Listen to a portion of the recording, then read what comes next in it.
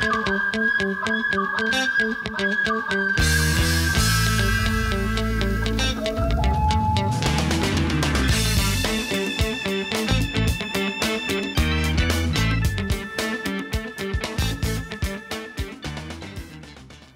Ward Cameron here with the Mountain Nature and Culture podcast, and we're here today to talk about black and grizzly bears and some of the important things that we need to know at this time of year in the central Canadian Rockies in order to play safe in bear country.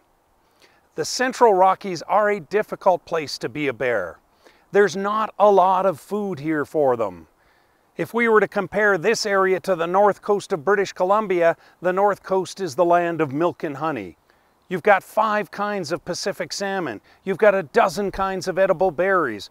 There's all kinds of food for the bears. But in the central Rockies, this is about the most difficult place you can be a grizzly bear and still survive. Our bears have been up since early March. They've been active, they've been feeding, and they've still been losing weight. For bears to build their fat layers for winter, they need foods that are incredibly plentiful, highly nutritious, and easily digested, and there ain't no salmon for them here. In this area, those 3 characteristics come together in just one single plant, and it's a plant that I'm standing beside today. It's a plant called Canadian Buffaloberry, or Hyperphagia canadensis. This is the single most important food for black and grizzly bears in the central Rockies. Now that these berries are ripe, an adult grizzly bear can eat between 50,000 and 200,000 of these berries every single day. It's a mind-boggling amount of calories. It's the equivalent of you sitting down to a dinner of around 75 Big Macs every day for the next month. They can gain several pounds a day. They can gain almost a kilo or more every day simply from eating this highly nutritious, incredibly plentiful berry. There's a number of challenges though when it comes to bear safety when we talk about buffaloberry.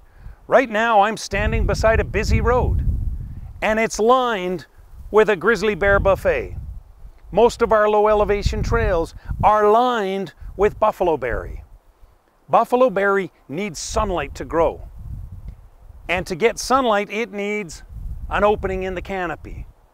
What by definition is a trail or a road if not an opening in the canopy?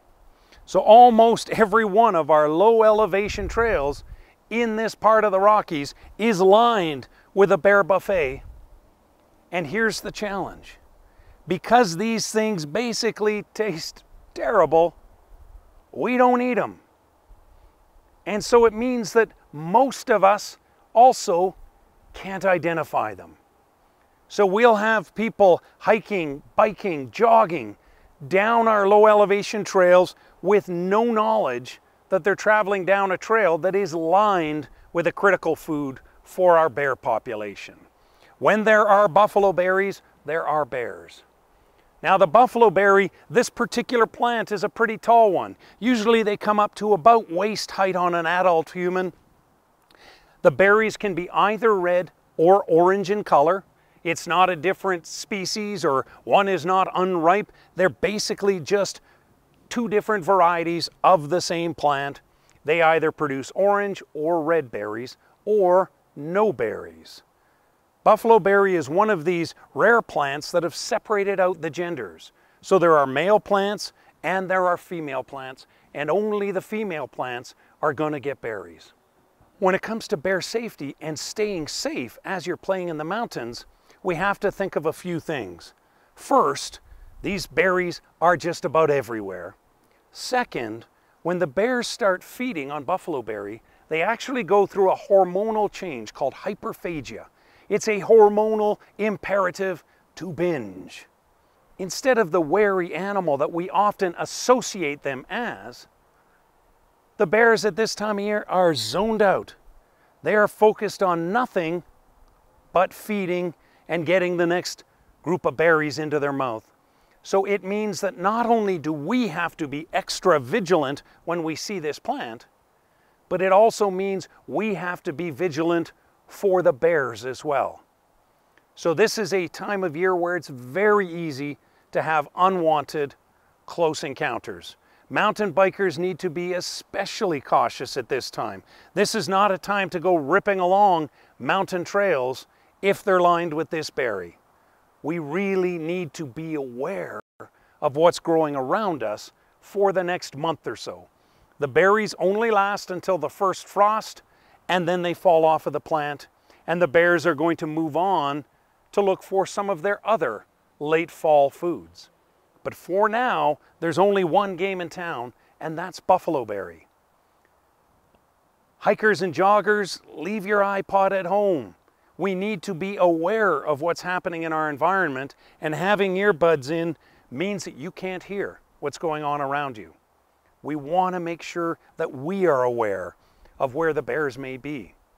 And finally, if you learn just one single plant in the whole Canadian Rockies, make it buffaloberry. Even better, learn to recognize buffaloberry at those times of year when there are no berries. And that way you know that if there's a buffaloberry bush in May, that at the end of July there's going to be buffaloberries. You can plan some of your walks specifically around avoiding some of these seasonal foods. This is a great time of year to do some of the high ridge walks, because every self-respecting bear is heading down to the valleys to take advantage of this plentiful food supply. It doesn't mean you're not going to encounter a bear, but you can dramatically shift the odds into your favor by taking that into consideration. If you're an avid hiker, mountain biker, jogger in the Rockies, take some time to learn some of the other seasonal foods that are important to bears. And I'll be doing some additional videos specifically to look at those at another time. But right now I thought it was important to get this important safety message out, because the bears are out now. We've had numerous encounters already this year, specifically focused around buffaloberries. And so we want to be aware, and we want you to be safe. Make sure you have bear spray and that you know how to use it. Make sure the bear spray is on your body, because a bear spray in your backpack or bear spray on your bike is of no use if you get separated. The most important thing is that we're out enjoying the mountains, that we're aware of our environment, that we understand the possibility of encountering bears in their natural habitat. But at this time of year, the odds go up dramatically. And as long as we're cautious, we're all going to have a lot more fun playing in the mountains. With that, I'm Ward Cameron with the Mountain Nature and Culture Podcast. We'll talk to you again. Have fun out there.